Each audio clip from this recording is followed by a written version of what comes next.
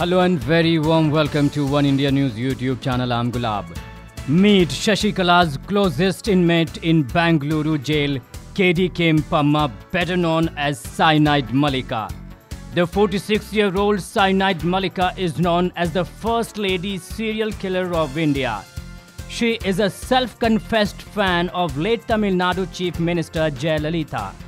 Mallika had expressed her wish to meet Jayalalithaa when the late CM was lodged in Bengaluru jail in 2014. KD Kempamma, so-called Cyanide Mallika, is serving life term for killing 7 women by giving them cyanide capsule in temples. Her motive had been decamped with gold jewelries that unsuspecting victims wore. Cyanide Mallika killed all those women in various temples between 1999 and 2007. She is from Kaglipura in Karnataka, where she worked as housemaid. She wanted to become rich overnight and resorted to stealing in homes she worked as maid. She was convicted in one of the cases of theft.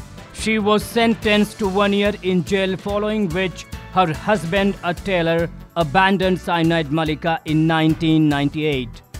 After completing her sentence, she launched a chit fund company which ran into losses, leaving her in huge debts. The loss in business forced Mallika to adopt new ways to earn money. The easiest appeal to her was duping women in distress.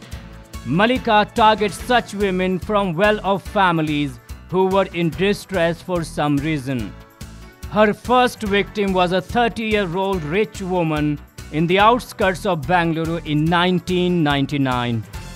That's all for now. For more news and updates, don't forget to subscribe to One India News YouTube channel.